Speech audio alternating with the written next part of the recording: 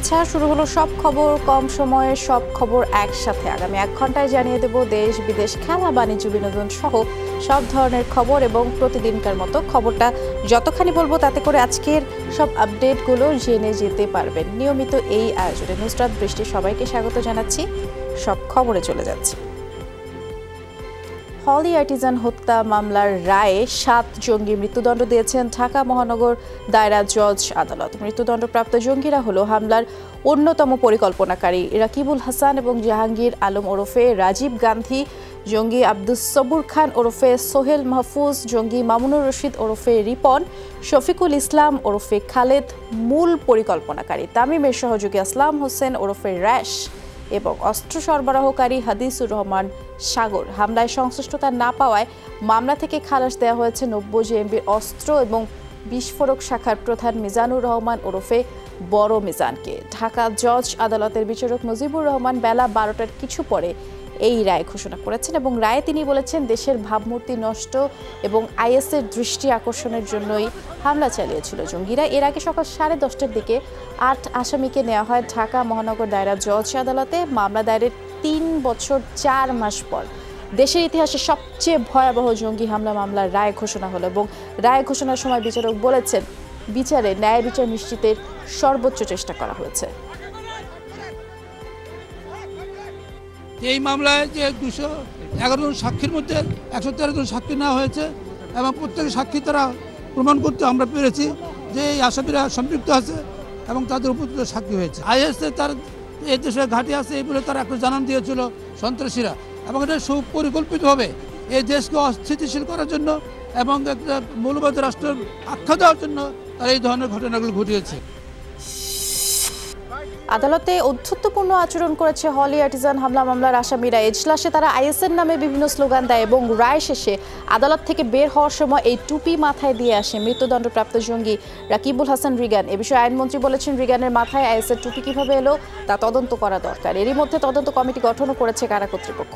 এদিকে স্বরাষ্ট্রমন্ত্রী জানিয়েছেন, হলি আর্টিজান মামলার আসামিদের বিচার করে বাংলাদেশ অনন্য দৃষ্টান্ত স্থাপন করেছে, যা বাংলাদেশকে বিশ্বের কাছে মডেল হিসেবে উপস্থাপন করেছে। এটা কি করে হলো সেটা নিশ্চয়ই তদন্ত করা হবে, কিন্তু কিভাবে আসলো এটা তো আমি আজকে এখন এখানে জবাব দিতে পারবো না। এটা মানে আমার পক্ষে এটা জবাব দেওয়া এখন সম্ভব না, এটা স্বাভাবিকও না। আমি মনে করি যে এই ব্যাপারটা তদন্ত হওয়া উচিত এবং আমি আপনাদেরকে বলছি এই ব্যাপারটার তদন্তের জন্য আমি এই প্রেস কনফারেন্স শেষ করেই আমি কথা বলব। এই ঘটনাটি আমাদের দেশের যে ভাবমূর্তি অনেকটা ম্লান করেছিল।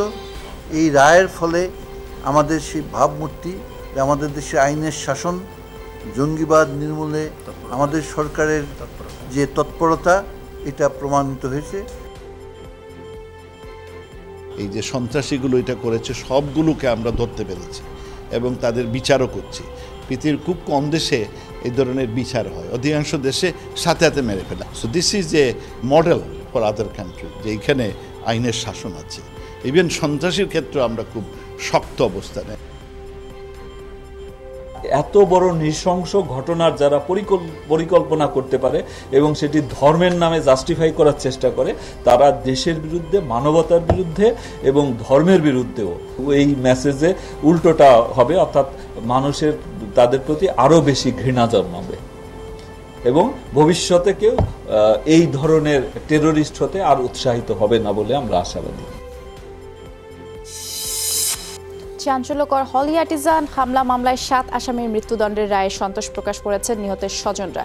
দ্রুত এই রায় কার্যকরের দাবি জানিয়েছেন তারা। 2016 সালে রাজধানীর গুলশানের ওই বেকারিতে জঙ্গিদের হামলায় 22 জন নিহত হয় এবং নাশকতাকারীদের ঠেকাতে গিয়ে মারা যান পুলিশ কর্মকর্তা রবিউল ইসলাম সহ 2 জন। নিহতদের স্মৃতি আঁকড়ে ধরে দিন কাটছে স্বজনদের। এর রায়ে আমি সন্তুষ্টজনক এবং আমি চাইব যে এর যেন কার্যকর যেন তাড়াতাড়ি হোক। আমি এবং আমার ফ্যামিলি সবসময় কামনা করতাম এই জঙ্গিবাদের সাথে যারা সম্পৃক্ত, যারা অপরাধী, তাদের দৃষ্টান্তমূলক শাস্তি হবে এবং সর্বোচ্চ শাস্তিটা হোক। তো সেই রায় হয়েছে, এজন্য আমরা খুশি। এই রায় যাতে দ্রুত কার্যকর হয়, বাস্তবায়িত হয়, আমি আশা করব উচ্চ আদালত থেকে অতি দ্রুত এই রায় কার্যকর হবে। হলি আর্টিজান মামলার রায়ে জঙ্গিদের আশ্রয়দাতাদের জন্য অশনি সংকেত বলে মন্তব্য করেছেন আওয়ামী লীগ সাধারণ সম্পাদক ওবায়দুল কাদের। দুপুরে যশোরে জেলা আওয়ামী লীগের ত্রিবার্ষিক সম্মেলনে তিনি বলেছেন, এই রায়ের মাধ্যমে দেশের স্বাধীন বিচার ব্যবস্থার প্রতি জনগণের আস্থা আরও বেড়েছে, প্রতিষ্ঠিত হয়েছে শান্তিময় ভবিষ্যৎ, প্রমাণিত হয়েছে শেখ হাসিনা সরকারের কাছে জঙ্গিদের কোনো নিস্তার নেই।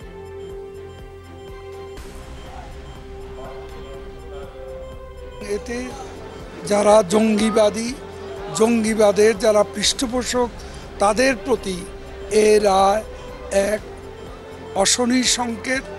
জঙ্গিবাদী তৎপরতা করে এ ধরনের ঘটনা যারা ঘটাবে তাদের ক্ষমা নেই, এটাই এই মামলা রায়ে প্রমাণ হয়েছে। হলি আর্টিজান হামলার বিচার দ্রুততার সাথে করার জন্য গণমাধ্যমের অনুসন্ধানী প্রতিবেদন গুরুত্বপূর্ণ ভূমিকা রেখেছে বলে মন্তব্য করেছেন তথ্যমন্ত্রী হাসান মাহমুদ। দুপুরে ঢাকা রিপোর্টার্স ইউনিটি মিলনায়তনে DRU বেস্ট রিপোর্টিং অ্যাওয়ার্ড অনুষ্ঠানে তিনি বলেছেন, বিএনপি জঙ্গিবাদের মদত দিয়েছিল, যার খেসারত দিতে হয়েছে বাংলাদেশকে। অনুসন্ধানী রিপোর্ট এবং এটি নিয়ে বিভিন্ন গণমাধ্যমে যে রিপোর্ট হয়েছিল, আমি মনে করি সেগুলো এই ঘটনার গভীরে যাওয়ার ক্ষেত্রে বা এই ঘটনার বিচার প্রক্রিয়াকে ত্বরান্বিত করার ক্ষেত্রে এটি গুরুত্বপূর্ণ ভূমিকা পালন করেছে। ১.৫ দশকে বিভিন্ন জঙ্গি সংগঠনের ২০ জনেরও বেশি দলীয় প্রধান গ্রেফতার হয়েছে, কিন্তু পরবর্তী ধাপের নেতারা আবার ঠিকই সচল করেছে সংগঠনকে। প্রযুক্তির ব্যবহার আর ছোট ছোট দলে কাজ করে সংগঠনগুলোর নেতৃত্ব সম্পর্কে ধারণা পাচ্ছেন না গোয়েন্দারা। আবার ক্ষমতার দ্বন্দ্বে সংগঠন ভেঙে তৈরি হচ্ছে নতুন নেতৃত্ব। দলীয় প্রধান গ্রেপ্তার করে সংগঠন নির্মূল করা না গেলেও অর্থায়ন, পরিকল্পনা, সদস্য সংখ্যা সম্পর্কে ধারণা পাওয়া যায় বলে মত গোয়েন্দাদের। এতে চির ধরে সদস্যদের মনোবলে। দীর্ঘদিনের ট্রেনিং, দীর্ঘদিনের তাদেরকে যেভাবেই হোক তাদের সংস্পর্শে এসে তাদের কিন্তু তৈরি করা হয়েছে। শাহেখ আব্দুর রহমান বা আপনি যদি বাংলা ভাই এদের কথা যদি এদের সাথে তুলনা করেন, তাদের ব্যাকগ্রাউন্ডের সাথে এদের ব্যাকগ্রাউন্ডে একটা বড় পার্থক্য আছে। একাধিক নেতৃত্ব তারা দাঁড় করিয়েছে বিভিন্ন সময়। তখন অন্য কোনো জঙ্গি সংগঠনের যদি আদর্শের মিল পাওয়া যায় বা কাছাকাছিও থাকা যায়, তাহলে সেক্ষেত্রে দেখা গেল যে কোনো একটি জঙ্গি সংগঠনের একাংশ আরেকটি জঙ্গি সংগঠনের একাংশের সাথে মার্জ করে তারা কার্যক্রম পরিচালনা করছে। ক্রমেই দৃশ্যমান থেকে অদৃশ্য জগতে আনাগোনা বাড়ছে উগ্রপন্থীদের। আইন শৃঙ্খলা বাহিনীর নজর এড়াতে যোগাযোগের মাধ্যম হিসেবে বিভিন্ন অ্যাপসকেই বেছে নিচ্ছে জঙ্গিরা, এবং এতে করে তাদের গতিবিধি লক্ষ্য রাখতে না পারায় নিরাপত্তার ঝুঁকি বাড়ছে। বিশ্লেষকরা বলছেন, প্রযুক্তি এবং তার উপরে জ্ঞানের সীমাবদ্ধতা কাটাতে না পারলে ভবিষ্যতে জঙ্গিবাদের বড় ধরনের শঙ্কায় পড়বে বাংলাদেশ। তবে আইন শৃঙ্খলা বাহিনীর দাবি, নিয়মিত অভিযানে হামলার শক্তি হারিয়েছে জঙ্গিরা।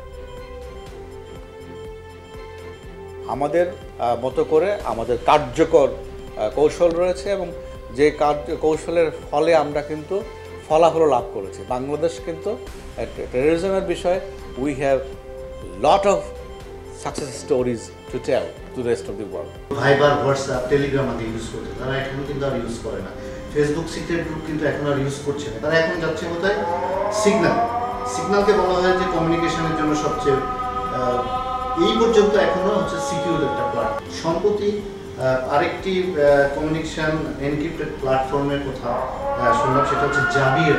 সেখানে আসলে ট্র্যাক করে কি ধরনের যোগাযোগ হচ্ছে এটা বের করা খুব ডিফিকাল্ট। সাইবার স্পেসের থেকে বিভিন্ন আমাদের নেটওয়ার্ক থেকে আমরা দেখছি প্রতিনিয়তই তাদের একটা চেষ্টা অব্যাহত আছে, কিন্তু আমাদেরও চেষ্টা অব্যাহত আছে যাতে তারা এই কোনো নতুন কোনো হামলার সক্ষমতা অর্জন করতে না পারে।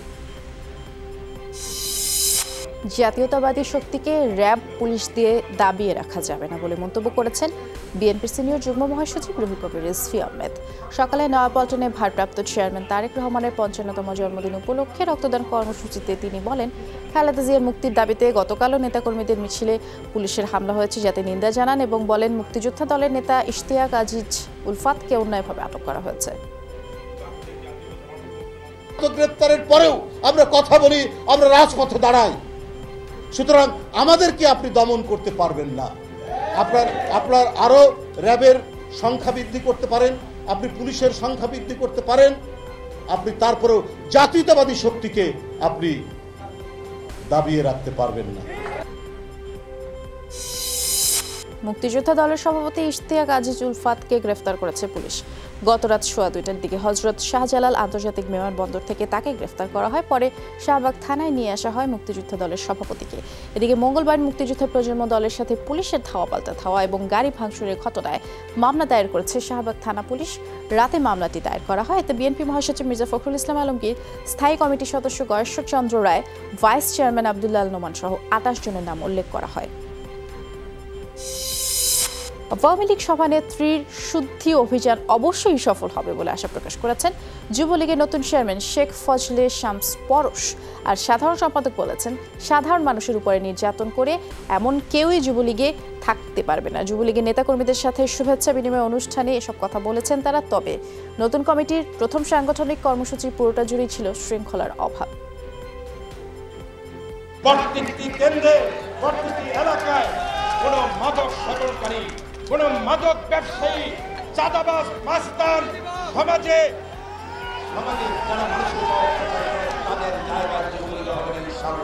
দুর্নীতির বিরুদ্ধে যেই অভিযান, এটাও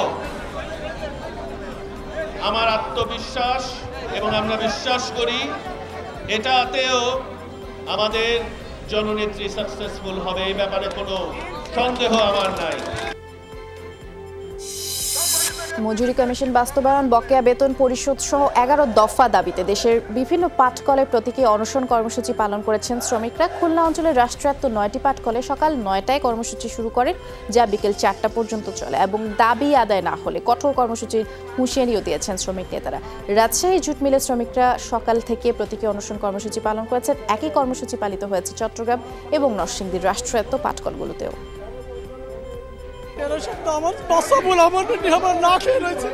যারা এসএসসি পরীক্ষার সন্তান আছে সেই সমস্ত মানুষের জিজ্ঞাসা করেন, তারে ফর্ম ফিল আপ পর্যন্ত হয়নি। আমাদের মিলে পাট নাই, উৎপাদন নাই, কর্মক্ষমতা নাই, মানে সব দিক দিয়ে এলোমেলো। 5টা সেক্টর একসঙ্গে আন্দোলন করেছি, 4টা সেক্টরে দিয়েছে। আমাদের জুট মিলই মাত্র বাকি আছে। নিয়োগপত্র প্রদান সহ 15 দফা দাবিতে সারা দেশে অনির্দিষ্টকালের ধর্মঘটে নেমেছে লাইটার জাহাজ শ্রমিকরা। এতে চট্টগ্রাম বন্দর সহ নৌরুটে বিঘ্নিত হচ্ছে পণ্য পরিবহন। নির্ধারিত সময়ে মালামাল খালাস করতে না পেরে বেকায়দায় পড়েছেন ব্যবসায়ীরা। আন্দোলনকারীরা জানিয়েছে 2-3 মাস আগে 11 দফা দাবি পূরণের আশ্বাস দেওয়া হয়েছিল, তবে সেটি এখনও কার্যকর হয়নি। এবার তাই আরও 3 দফা বাড়িয়ে আন্দোলন শুরু করেছে তারা। ন্যূনতম মজুরি হচ্ছে 9,650 টাকা। বর্তমান বাজারে দ্রব্যমূল্যের সাথে সঙ্গতি রেখে আমাদের চলা অনেকাংশে দায় হয়ে পড়তেছে। চাকরির থেকে নামার পরে তার কাছে এটা তো আমার লোক না, এটা আমার এখানে চাকরিও করে নাই। আমরা সেই বাবদে একটা চাচ্ছি, অ্যাপয়েন্টমেন্ট লেটারটা চাচ্ছি। স্বৈরাচার বিরোধী আন্দোলনের অন্যতম পেশাজীবী নেতা ডাক্তার শামসুল আলম খান মিলনের 29তম মৃত্যুবার্ষিকী আজ। সকালে ঢাকা মেডিকেল কলেজ চত্বরে শহীদ মিলনের সমাধিতে শ্রদ্ধা নিবেদন করেন শিক্ষামন্ত্রী দীপুমণি সহ আওয়ামী লীগের অন্যান্য নেতাকর্মীরা। শ্রদ্ধা নিবেদন করেছে বিএনপি, ছাত্রলীগ এবং জাসদ সহ বিভিন্ন সামাজিক এবং সাংস্কৃতিক সংগঠনও। বাংলাদেশ মেডিকেল অ্যাসোসিয়েশনের তৎকালীন যুগ্ম মহাসচিব ও ঢাকা মেডিকেল কলেজের শিক্ষক ডাক্তার মিলন 1990 সালের 27 নভেম্বর ঘাতকদের গুলিতে শহীদ হন। তারা বাংলাদেশের বিরুদ্ধে শক্তি, তারা গণতন্ত্রের বিরুদ্ধে শক্তি, তারা উন্নয়নের বিরুদ্ধে শক্তি। সেই অপশক্তিকে রোধ করতে হলে আমাদের সকলের ঐক্যবদ্ধভাবেই কাজ করতে হবে এবং আমাদেরকে সবসময় অনুপ্রেরণা যোগাবেন মিলন ভাই এবং তার স্মৃতি। তুচ্ছ ঘটনায় পাল্টাপাল্টি হামলার অভিযোগে রংপুর মেডিকেল কলেজ হাসপাতালে কর্মবিরতিতে নেমেছেন ইন্টার্ন চিকিৎসক এবং নার্সরা।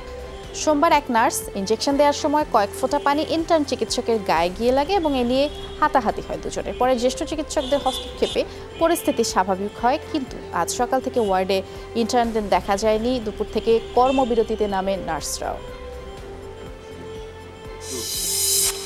ফরিদপুর মেডিকেল কলেজ হাসপাতালে পর্দা ক্রয় কেলেঙ্কারির ঘটনায় অবশেষে মামলা দায়ের করেছে দুদক। সকালে দুদকের ফরিদপুর কার্যালয়ে 6 জনকে আসামি করে মামলাটি হয়েছে এবং মামলার বাদী দুদকের প্রধান কার্যালয়ের সহকারী পরিচালক মামুনুর রশিদ। পরে দুদকের পক্ষ থেকে মামলার সব তথ্য সম্বলিত একটি ফাইল ফরিদপুর জেলা ও দায়রা জজ আদালতের কার্যালয়ে জমা দেওয়া হয়। দুদক জানিয়েছে ফরিদপুর মেডিকেল কলেজ ও হাসপাতালে প্রায় 350 কোটি টাকা দুর্নীতির প্রাথমিক তথ্য পেয়েছে তারা। শপথ নিলেন মহারাষ্ট্র পার্লামেন্টের বিধায়করা। বুধবার সকালে রাজ্য পার্লামেন্টে শপথ নেন 288 সদস্য। শিবসেনা, এনসিপি, কংগ্রেস জোট গঠনের পরে শপথ নেন তারা। এর ফলে সরকার গঠনের কোনো বাধা নেই বিজেপি বিরোধী জোটটি। মুখ্যমন্ত্রী হিসেবে বৃহস্পতিবার শপথ নেবেন শিবসেনা প্রধান উদ্ধব ঠাকরে। এদিকে উপমুখ্যমন্ত্রীর দায়িত্ব ছেড়ে আবারও দলে ফিরেছেন এনসিপি নেতা অজিত পাওয়ার। মঙ্গলবার মুখ্যমন্ত্রীর পদ ছাড়েন বিজেপি নেতা দেবেন্দ্র ফডনভিস। এর ফলে হচ্ছে না বুধবারের আস্থা ভোট।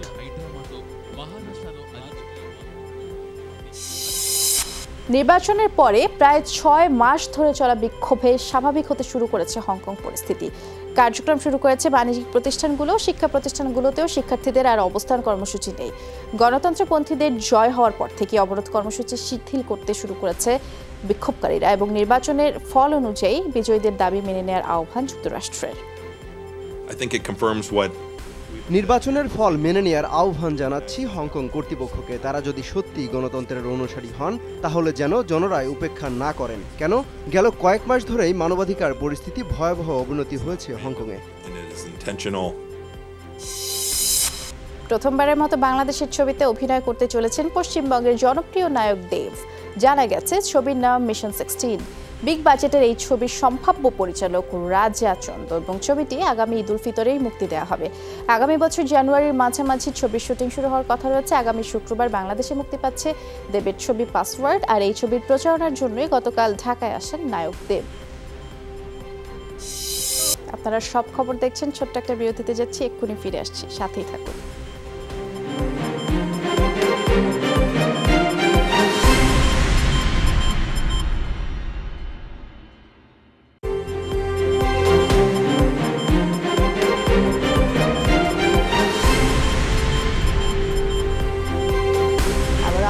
আপনারা সব খবর দেখছেন। রোহিঙ্গা সংকট মোকাবেলায় সেনাপ্রধান মিয়ানমার সফর ইতিবাচক কিছু বই আনবে বলেই মনে করেন পররাষ্ট্রমন্ত্রী একে আব্দুল মোমেন। সকালে রাষ্ট্রীয় অতিথি ভবন পদ্মায় প্রধানমন্ত্রীর জলবায়ু সম্মেলনে যোগদান প্রসঙ্গে সংবাদ সম্মেলনে একথা বলেছেন তিনি। রোহিঙ্গাদের কারণে বাংলাদেশ পরিবেশগতভাবে বিপর্যয়ে পড়েছে, তাই জলবায়ু সম্মেলনে এ নিয়ে আলোচনা করে আন্তর্জাতিক সম্প্রদায়ের কাছে সহায়তা চাইবে বাংলাদেশ।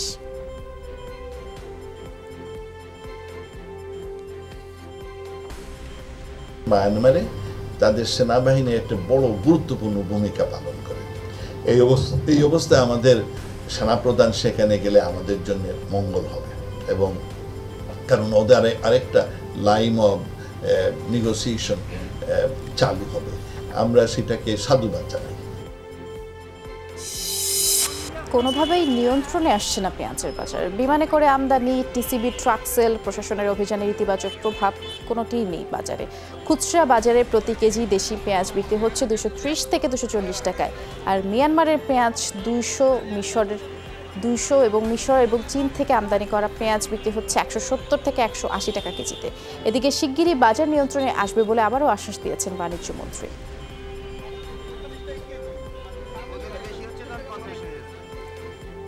এখন থেকে প্রতিদিনই 1,000-2,000 টন করে আসে। অ্যাটলিস্ট প্রতিদিন যদি আমরা 3,000 টন করে আমরা ল্যান্ড করাতে পারতাম, আসতে পারতাম, তাহলে দামটা কম।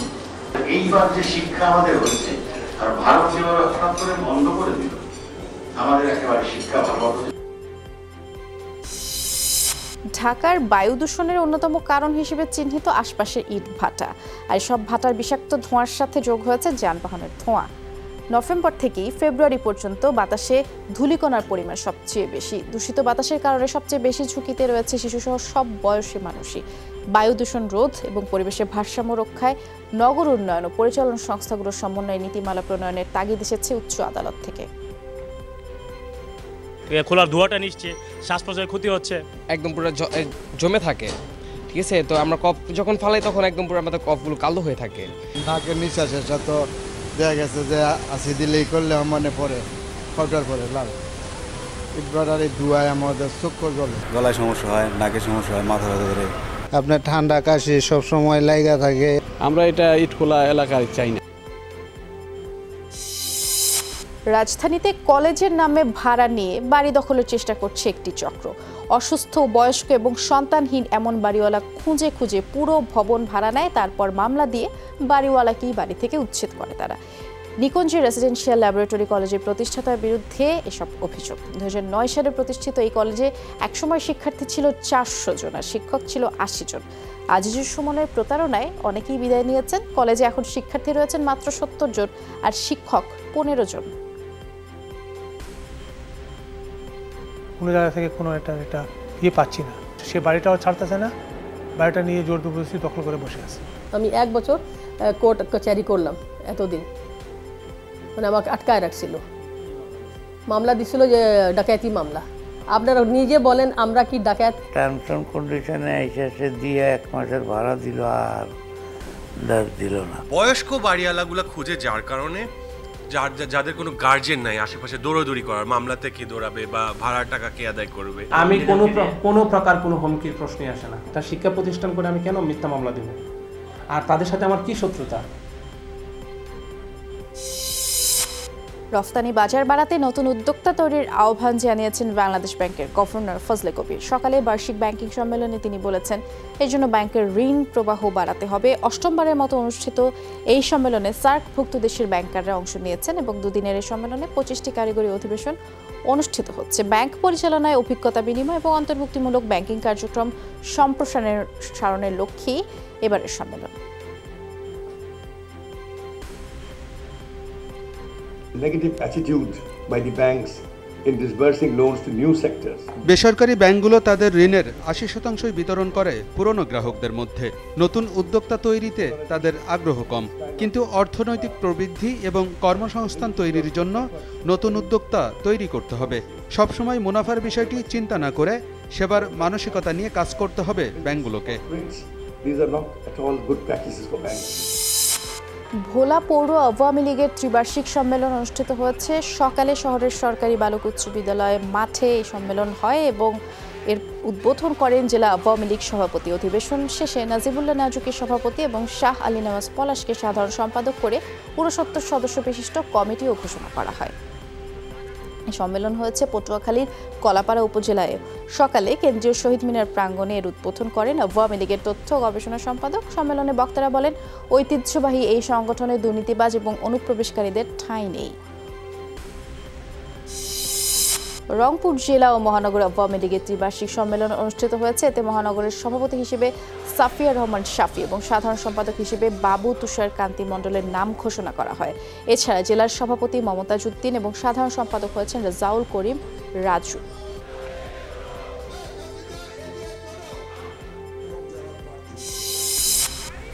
নারী ও শিশুর প্রতি যৌন সহিংসতা বন্ধের দাবিতে রাঙামাটিতে মানববন্ধন হয়েছে। সকালে জেলা প্রশাসকের কার্যালয়ের সামনে কর্মসূচি পালন করে কয়েকটি সরকারি ও বেসরকারি প্রতিষ্ঠান। বক্তারা অভিযোগ করেন, দেশে নারী ও শিশু নির্যাতন ক্রমশ বাড়ছে। এজন্য বিচারহীনতার সংস্কৃতিকেই দায়ী করেছেন তারা। নারী ও শিশু নির্যাতন বন্ধে আইনের কঠোর প্রয়োগের পাশাপাশি জনসচেতনতার উপরেও গুরুত্ব দেন বক্তারা। রাঙামাটিতে পার্বত্য চট্টগ্রাম ভূমি বিরোধ নিষ্পত্তি কমিশনের বৈঠক অনুষ্ঠিত হয়েছে 23 ডিসেম্বর। পরবর্তী সভার পরেই ভূমি বিরোধ নিষ্পত্তির আবেদন যাচাই বাছাই শুরু হবে বলে জানিয়েছেন কমিশনের চেয়ারম্যান আনোয়ার উল হক।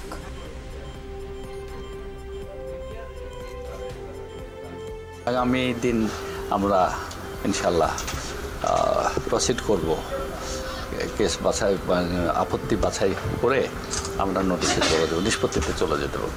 100 ভাগে 100 ভাগ কেউ খুশি হওয়া কোনোদিন হবে না, দুই পক্ষকে সবসময় করা যায় না, তবুও আমরা আশাবাদী ন্যায্য সমাধান হবে। পার্বত্য চুক্তি বাস্তবায়িত না হলে পার্বত্য অঞ্চলের সমস্যার সমাধান হবে না, এটা মেসেজটা এইটাই আর কি। অভিশংসন তদন্তের নামে দেশকে ধ্বংসের পথে নিয়ে যাচ্ছে বিরোধী ডেমোক্র্যাট দল।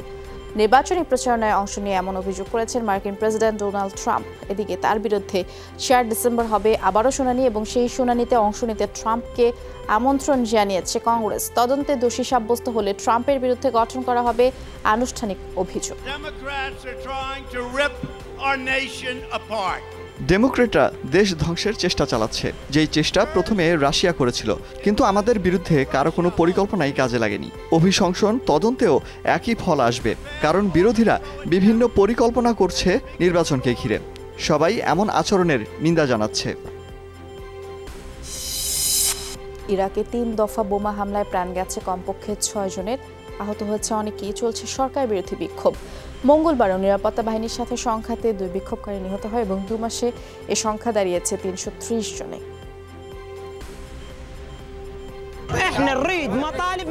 ক্ষুধা দারিদ্র্যে দেয়ালে পিঠ থেকে গেছে, সংস্কার চাওয়ায় তরুণদের প্রাণ দিতে হয়েছে। আমরাও রাজপথে নেমেছি, কাউকে কাজে যেতে দেব না, পার্লামেন্টে পরিবর্তনের আগ পর্যন্ত বিক্ষোভ করে যাব। আমরা ক্লান্ত, কিন্তু থামবো না। আল্লাহ চাইলে অধিকার আদায়ের লড়াই চালিয়ে যাব। 1-2 দিন নয়, 16 বছর ধরে এই অরাজকতার মধ্য দিয়ে যাচ্ছে দেশ। প্রধানমন্ত্রীরা এসে শুধু মিথ্যা আশ্বাসই দেন। চীনের জিনজিয়াং প্রদেশে পদ্ধতিগতভাবে উইঘুর নিপীড়ন চলছে এবং সম্প্রতি ফাঁস হওয়া নথি বেইজিংয়ের মানবাধিকার লঙ্ঘনেরও গুরুত্বপূর্ণ প্রমাণ বলেছেন মার্কিন পররাষ্ট্রমন্ত্রী মাইক পম্পেও। মঙ্গলবার এক সংবাদ সম্মেলনে আটক উইঘুর মুসলিমদের অবিলম্বে মুক্তি দেওয়ার আহ্বানও জানিয়েছেন তিনি।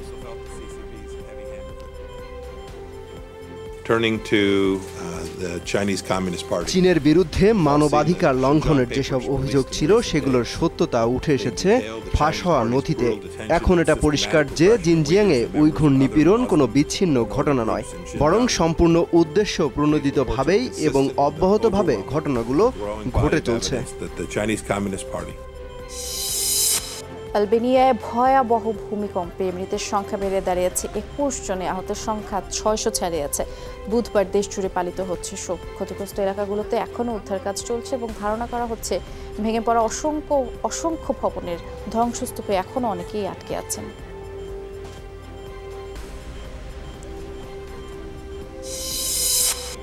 মারা গেছেন প্রখ্যাত ব্রিটিশ শেফ এবং টেলিভিশন ব্যক্তিত্ব গ্যারি রোডস। মঙ্গলবার দুবাইয়ে তার মৃত্যু হয়। এ সময় তার বয়স হয়েছিল 59 বছর। প্রাথমিকভাবে তার মৃত্যুর কারণ জানা যায়নি। ব্রিটিশ গণমাধ্যম জানিয়েছে মৃত্যুর সময় পরিবারের কাছেই ছিলেন তিনি। জনপ্রিয় এই শেফ আলোচনায় আসেন হেল কিচেন এবং মাস্টার শেফ অনুষ্ঠানের মাধ্যমে। বঙ্গবন্ধু বিপিএলে নিজের নাম দেখে অবাক হয়েছিলেন ক্রিস গেইল, তাই তাকে না পাওয়ার সংখ্যাই বেশি। তবে নিয়ম মেনেই ক্রিস গেইলকে ড্রাফটে রাখা হয়েছিল, দাবি বিসিবি প্রধান নির্বাহীর। এদিকে বিসিবির র্যান্ডম ডোপ টেস্টে কাজী অনেক পজিটিভ হয়েছেন কিনা ব্যাপারে অফিসিয়ালি কোনো রিপোর্ট এখনও হাতে পায়নি ক্রিকেট বোর্ড, এমনটি জানিয়েছেন নিজামুদ্দিন চৌধুরী। প্লেয়ার বা প্লেয়ারের এজেন্ট সরাসরি তার ইন্টারেস্ট শো করলে তখন ড্রাফটে তার নামটা চলে আসে এবং এটা একটা প্রসিডিওরের মাধ্যমে হয়, যেটা হচ্ছে যে একটা ডকুমেন্টেশনের মাধ্যমে হয়ে থাকে। সো আপনারা বলার পরে আমরা চেক করে দেখেছি এটা প্রপার প্রসিডিওরই হয়েছে। ফিনান্সিয়াল বিষয় থাকে বা টার্মস থাকে, সেই কন্ডিশনগুলো নিয়ে তারা হয়তো কাজ করছেন। সো এই জিনিসগুলো রিজলভ হলেই হয়তো দেখা যাবে। দল গোছাতে এখনও মরিয়া বিপিএলের ফ্র্যাঞ্চাইজিগুলো। ব্যাটসম্যানদের খোঁজে রংপুর, বিদেশি অলরাউন্ডার খুঁজছে খুলনা টাইগার্স। শঙ্কা আছে পুরো আসরে শ্রীলঙ্কান ক্রিকেটারদের পাওয়া নিয়েও। 11 ডিসেম্বর থেকেই শুরু হবে বঙ্গবন্ধু বিপিএল মাঠের লড়াই। এই 15-16টা মিডল ব্যাটসম্যান যে কিনা বল করতে পারবে, 2-4 বল করতে পারবে, সেটা ইম্পর্টেন্ট। একটা অলরাউন্ডারটা আমাদের জন্য খুব জরুরি। আমরা অ্যান্ড্রু রাসেলের সাথে আসলে আলাপ করেছিলাম, বাট আনফর্চুনেটলি হয়তো আমরা একটু দেরি করে আলাপ করেছি, তার আগে হয়তো বড় কমিটমেন্ট হয়ে গিয়েছিল। তো ওইটাই তো আমরা ওইরকম একটা প্লেয়ার চাচ্ছি। টপ অর্ডার ব্যাটসম্যান খুঁজছি আমরা, বড় করে নাম পেলে তো খুব ভালো। সবাই তো এখন খুব ব্যস্ত বা সবাইকে পাওয়া যায় না। তো ড্রাফটের ভিতরে এবং ড্রাফটের বাইরে যে অপশনগুলি আছে সেগুলো আমরা কথা বলছি। আশা করছি 2-1 দিনের মধ্যে আমরা কনফার্ম করে ফেলতে পারবো। আজ রাতে কলকাতা থেকে দেশে ফিরছেন বাংলাদেশ দলের বাকি সদস্যরা। সাথে ফিরবেন ভিসা জটিলতায় আটকে যাওয়া সাইফ হাসান। সাইফের ভিসার মেয়াদ শেষ হয় 24 নভেম্বর, যে কারণে সোমবার তাকে কলকাতা এয়ারপোর্ট থেকে হোটেলে ফেরত পাঠায় কর্তৃপক্ষ। এরপরে নতুন করে ভিসা ইস্যু করতে তারপরেই ফিরতে হচ্ছে কলকাতা থেকে। এবং এরই মধ্যে কলকাতা থেকে দেশে ফিরে এসেছেন 8 জন ক্রিকেটার, আর আজ রাতে দেশে ফিরবেন বাকি 5 জন। দেখতে দেখতে পেরিয়ে গেল 5 বছর। এই দিনে মৃত্যুর কোলে ঢলে পড়েছিলেন Australian cricketer Philip huge.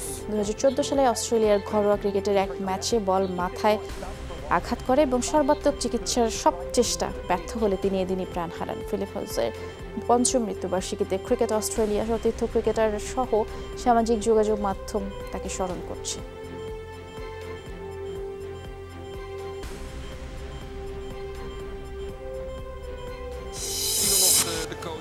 Champions লিগের ম্যাচ দিয়ে নিজের যাত্রার শুরুর ম্যাচে ক্ষমা চাইলেন দ্য স্পেশাল ওয়ান খ্যাত হোসে মরিনিও। তার এই ক্ষমা চাওয়া নিজ দল টটেনহ্যাম হটস্পার্সের ইংলিশ মিডফিল্ডার এরিক দিয়ের কাছে। বদলি হিসেবে ক্রিস্টিয়ান এরিকসনকে মাঠে নামান দ্য স্পেশাল ওয়ান। এরপরেই ম্যাচে দাপট ফিরে পায় স্পার্সের। শুধু গোল শোধই নয়, শেষ পর্যন্ত 4-2 গোলের জয় নিয়ে মাঠ ছাড়ে তারা। যদিও ম্যাচ শেষে মরিনহো শুরুতেই এরিককে উঠিয়ে নেবার জন্য তার কাছে এই সিদ্ধান্তের জন্য দুঃখ প্রকাশ করেন। এসএ গেমসের স্বর্ণজয়ের লক্ষ্য নিয়ে 1 ডিসেম্বর দেশ ছাড়বে বাংলাদেশ অনূর্ধ্ব 23 ক্রিকেট দল। প্রত্যাশা করছেন অলরাউন্ডার আফিফ হোসেন। একই বিশ্বাস কোচ চম্পাকা রমানায়কের। তবে ফিল্ডিংয়ের ঘাটতি পুষিয়ে দেশ ছাড়তে চান এই লঙ্কান। দক্ষিণ এশিয়ার শ্রেষ্ঠত্বের মঞ্চে 2010 সালে স্বর্ণ পেয়েছিল বাংলাদেশ। এবারও সেই একই লক্ষ্য নিয়ে 1 ডিসেম্বর দেশ ছাড়বে টাইগাররা। তাই তো লক্ষ্য অর্জনে নিজেদের উন্নতির জায়গাগুলোই মনে করিয়ে দিলেন কোচ চম্পাকা রমানায়কে। আপাতত ফিল্ডিংয়ে নিয়ে কাজ করা হইতেছে, যে মিস্টেকগুলি আমরা করছি ওগুলি যাতে আর না হয়। আর আমরা টি20 যাতে স্ট্রাইক রোটেশন নিয়ে কাজ করতেছি। Finally came to the finals, so the boys had done well to get into the finals. Fielding সহ আমাদের আরো কিছু জায়গায় ঘাটতি আছে, সেই জায়গাগুলোতে সবার আগে উন্নতি করতে চাই। একই সাথে স্বর্ণ জয়ের লক্ষ্য নিয়ে আমরা এগিয়ে যাচ্ছি। And yes, bit frustrated because as a coach আপনারা সব খবর দেখছেন। ছোট্ট আরো একটা বিরতিতে যাচ্ছি, এক্ষুনি ফিরে আসছি, সাথেই থাকুন।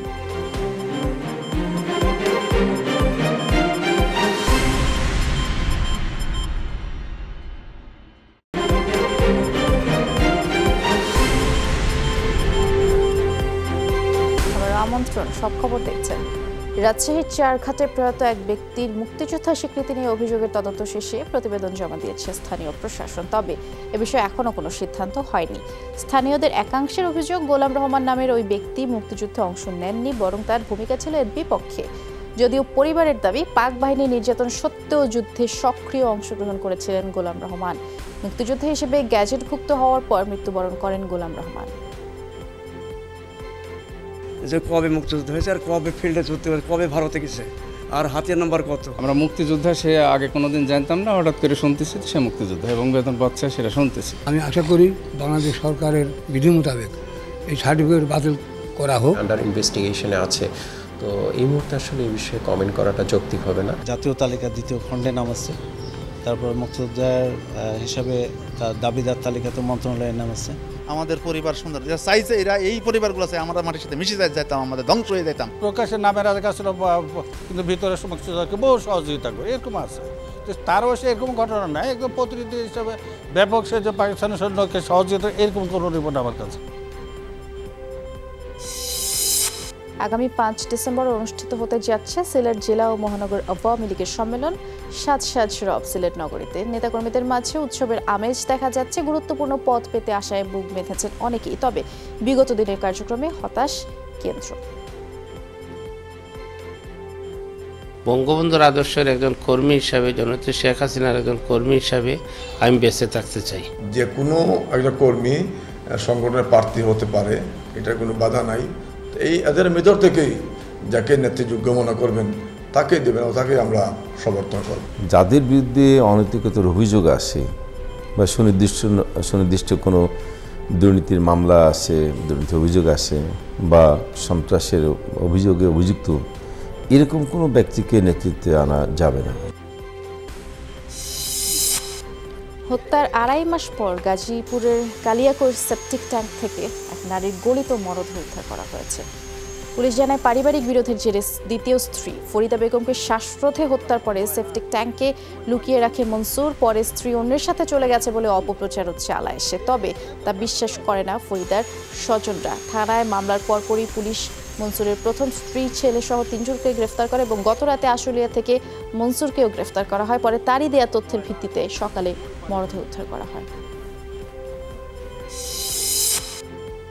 ঝিনাইদহ আদালতের ল্যান্ড সার্ভে ট্রাইব্যুনালের বিচারক যুগ্ম জেলা জজ মোহাম্মদ তাজুল ইসলাম গত 11 মাসে 15 শতাধিক ল্যান্ড সার্ভে মামলা নিষ্পত্তি করেছেন, যা বিচার বিভাগে ইতিবাচক সাড়া ফেলেছেন। অল্প সময় তার এই কার্যক্রম বিভিন্ন মহলে প্রশংসিত হয়েছে। অনেকে মনে করছেন অন্য বিচারকরা এই রেকর্ড অনুসরণ করলে বিচার বিভাগ থেকে মামলার জট কেটে যাবে। সাতক্ষীরা কলরোয়া উপজেলার বাসিন্দা মোহাম্মদ তাজুল ইসলাম 2018 সালের 25 নভেম্বর ঝিনাইদহ আদালতের ল্যান্ড সার্ভে ট্রাইব্যুনালের বিচারক হিসেবে যোগদান করেন।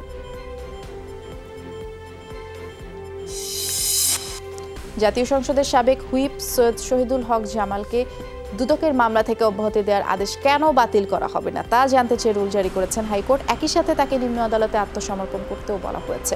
নিম্ন আদালতের দেয়া অব্যাহতির আদেশ বাতিল চেয়ে দুদকের করা আবেদনের শুনানিতে আজ হাইকোর্টের বিচারপতি মোহাম্মদ নজরুল ইসলাম তালুকদার এবং বিচারপতি কে এম হাফিজুল আলমের সমন্বয়ে গঠিত বেঞ্চ এই আদেশ দিয়েছে। বুনিয়াদী প্রশিক্ষণ কোর্সের অংশ হিসেবে যমুনা টেলিভিশন পরিদর্শন করেছে ৩৫ ও ৩৬তম বিসিএস স্বাস্থ্য ক্যাডারের ৬০ জন প্রশিক্ষণার্থী। সকালে যমুনা টেলিভিশন পরিদর্শনে আসেন তারা। এ সময় যমুনা টেলিভিশনের chief news editor Fahim Ahmed তাদের সাথে অভিজ্ঞতা বিনিময় করেন, ধারণা দেন টেলিভিশন সম্প্রচারের কৌশল এবং কাজের ধারণা নিয়েও। পরে প্রশিক্ষণার্থীরা যমুনা টেলিভিশনের নিউজরুম সহ বিভিন্ন বিভাগের কার্যক্রম ঘুরে দেখেন। মাগুরায় ইয়াবা বিক্রির সময় পুলিশের এক কনস্টেবল সহ ২ জনকে আটক করেছে মাদকদ্রব্য নিয়ন্ত্রণ অধিদপ্তর। গোপন সংবাদের ভিত্তিতে মঙ্গলবার রাতে শহরের কাঁচাবাজার এলাকায় অভিযান চালায় জেলা মাদকদ্রব্য নিয়ন্ত্রণ অধিদপ্তরের একটি দল এবং ইয়াবা বিক্রির সময় আটক করা হয় হাজীপুর পুলিশ ফাঁড়ির কনস্টেবল আবুল বাশার এবং রাজীব নামেও এক মাদক ব্যবসায়ীকে। নিত্যপণ্যের মূল্যবৃদ্ধির প্রতিবাদে বরিশালে মানববন্ধন এবং বিক্ষোভ মিছিল হয়েছে। সকালে নগরীর সদর রোডে এই কর্মসূচির আয়োজন করে স্থানীয় একটি সংগঠন। এ সময় বক্তারা বলেন, চাল পেঁয়াজ সহ নিত্যপণ্যের দাম লাগামহীন, শাকসবজির দামও বাড়ছে, এতে করে নিম্ন আয়ের মানুষ বিপাকে পড়েছে।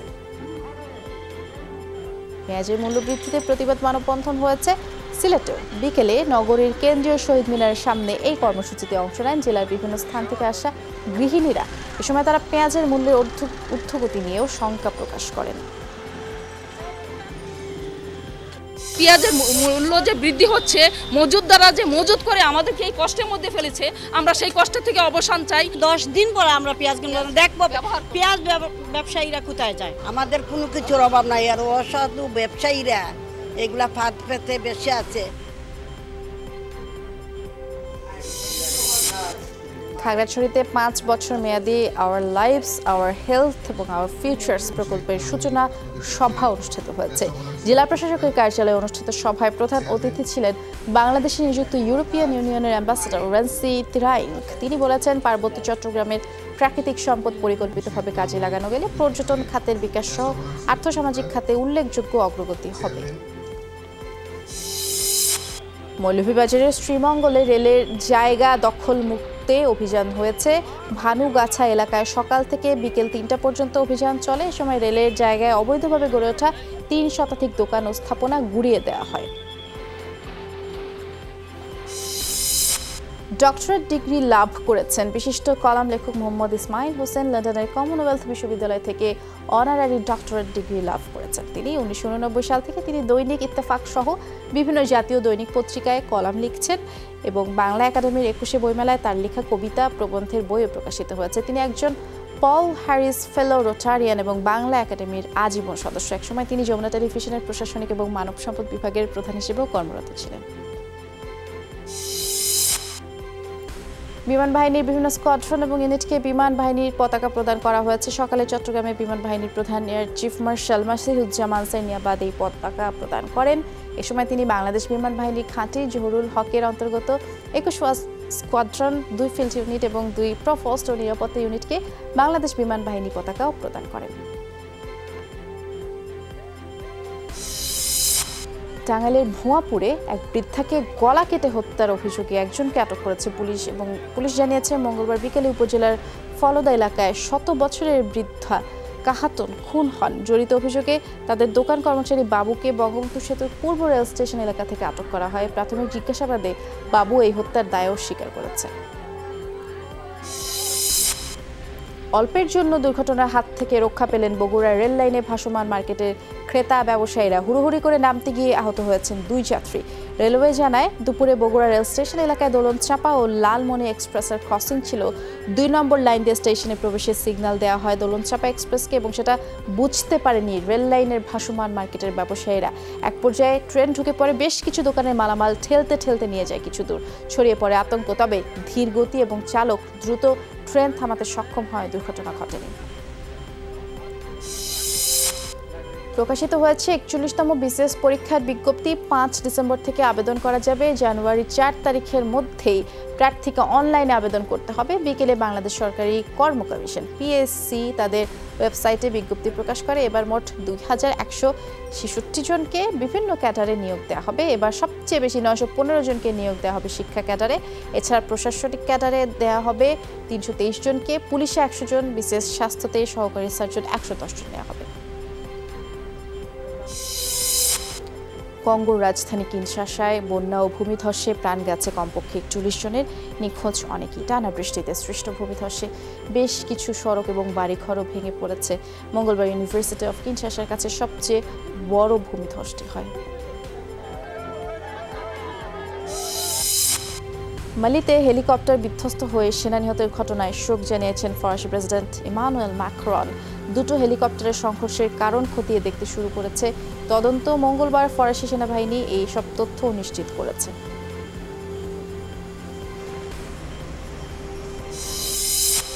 ভারতে অযোধ্যা মামলার রায় পুনর্বিবেচনায় সুপ্রিম কোর্টে আবেদন করবে না সুন্নি ওয়াকফ বোর্ড। মঙ্গলবার এই সংক্রান্ত একটি প্রস্তাব পাশ করেছে উত্তরপ্রদেশ সুন্নি সেন্ট্রাল ওয়াকফ বোর্ড। ভারতীয় গণমাধ্যম জানিয়েছে সর্বোচ্চ আদালতের রায় পুনর্বিবেচনায় পিটিশন দাখিলের বিরুদ্ধে প্রস্তাব আনে বোর্ড। চলতি মাসের শুরুতেই অযোধ্যায় বাবরি মসজিদের জায়গায় রাম মন্দির নির্মাণের চূড়ান্ত রায় দেন ভারতের সর্বোচ্চ আদালতের। পরে রায় পুনর্বিবেচনায় 1 মাসের মধ্যেই পিটিশন দাখিলের ঘোষণা দেয় মুসলিম পার্সোনাল ল বোর্ড।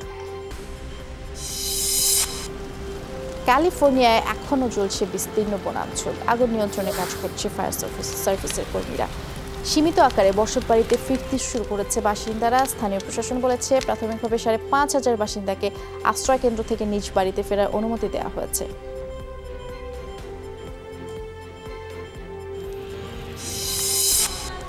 ফিলিস্তিনের পশ্চিম তীরে ইসরায়েলি বসতি নির্মাণের বিরুদ্ধে বিক্ষোভ করেছে স্থানীয় বাসিন্দারা। মঙ্গলবার প্রতিবাদে রাস্তায় নামে হাজারো মানুষ। ইসরায়েলি নিরাপত্তা বাহিনীর সাথে 6 দফায় সংঘর্ষ হয় এবং সম্প্রতি পশ্চিম তীরে ইসরায়েলি বসতি নির্মাণে আন্তর্জাতিক আইনে কোনো বাধা নেই বলে জানালেন মার্কিন প্রেসিডেন্ট ডোনাল্ড ট্রাম্প। 1 মাসের বেশি সময় ধরে সহিংস বিক্ষোভ চলছে লাতিন আমেরিকার দেশ চিলিতে। মঙ্গলবার বিভিন্ন দাবি আদায়ে রাস্তায় নামে হাজারো মানুষ। এ সময় বিক্ষোভকারীদের ছত্রভঙ্গ করতে ছোড়া হয় রাবার বুলেট এবং জল কামান। নিরাপত্তা বাহিনীর সাথে সংঘাত চলে, হয় অগ্নিসংযোগ।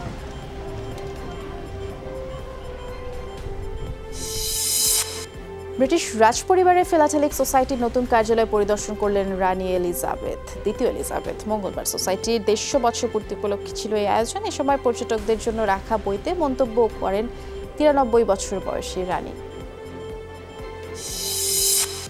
ক্রমেই বেড়ে চলেছে বলিউড সুপারস্টার সালমান খানের দর। বড় পর্দা থেকে ছোট সব ক্ষেত্রেই তার পারিশ্রমিক আকাশ ছোঁয়া। এবার বিগ বস 13-এর জন্য আরেক দফা দাম বাড়ল বলিউড ভাইজানের। প্রতি পর্বের জন্য বলিউড সুপারস্টারকে অতিরিক্ত 2 কোটি রুপি বেশি দেওয়ার প্রস্তাব দেওয়া হয়েছে। তাই এখন থেকে তিনি প্রতি পর্বের জন্য পাবেন 8.5 কোটি রুপি। সব মিলিয়ে পুরো সিজনের জন্য সালমান 200 কোটিরও বেশি রুপি পেতে চলেছেন।